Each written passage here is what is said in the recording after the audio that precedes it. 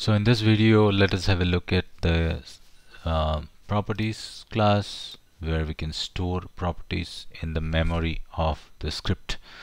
So here I have created a folder in my Google Drive, and there I have created a sheet called user property, and there is a value here in B2 cell.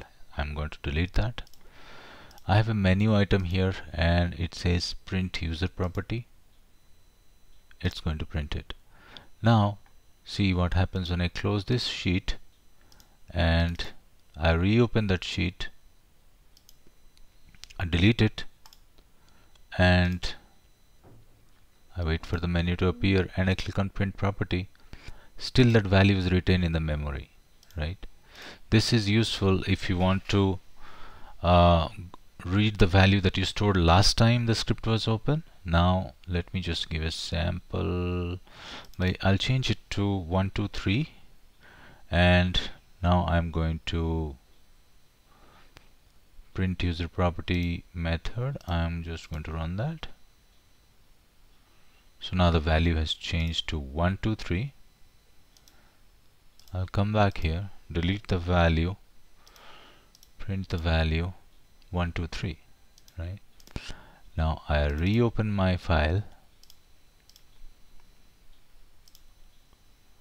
wait for the menu to appear, and I print it. So let us see how the code works here. I'll explain all the code blocks, and this is the line that gives us access to the user properties variable, which calls property service dot get user properties. Similarly, we have script properties.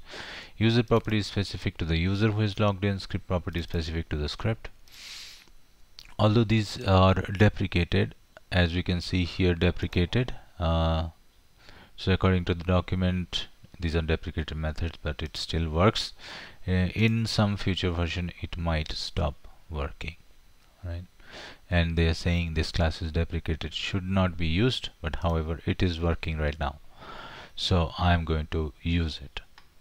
So first we have onOpen method, which is just adding the menu, and that's how this method is adding this particular menu over here. Then we have print user property, which is we are going to set the value of this property, which is called my property, to 123, and we're going to write it into the Google Sheet. This is essentially which is called from the menu over here. So if you go to setup menu, you go to print user property, and when I click on this, this is the particular method which is getting called. In that method we're setting the value and just printing it, right? This is for the demo purpose. So I have reset, which is, I feel it is sometimes useful while you're debugging, but I'm not using this method. Sometimes you want to test the method, then you have a reset method, which is very useful. Then we have set and get methods. One is a set latest property value, and whatever value I pass into that, it is going to set the property value to that and return true, right? And get is going to again set the give me the latest value of this. So that's all the code that there is, and I'm going to put this code link to the code on the description. So hope this video helps you in some of the projects where you want to retain some variable value from one session to another session. Thank you for watching and have a great day.